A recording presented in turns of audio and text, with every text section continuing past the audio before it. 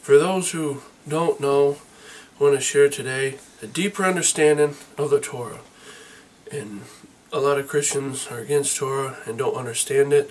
The Torah is the 5 books of Moses, otherwise known as the law. Now, Torah can mean instruction. It can also mean teaching. The Torah is the 5 books of Moses, or Moshe. The 5 books of Moses is better known as the law. Torah is often used, often referred to as the law, because that's what the law is, a set of instructions. Torah has some very deep meanings.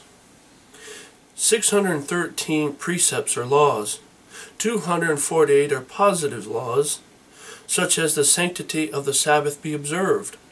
365 laws that are negative, such as prohibiting theft, adultery, and murder.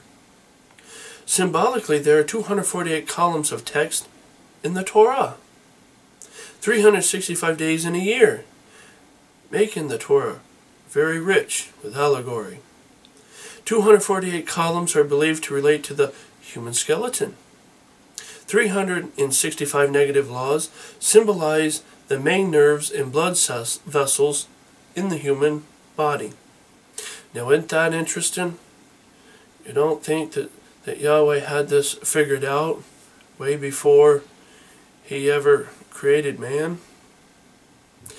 So that the Torah lines up with many things Yahweh prescribed.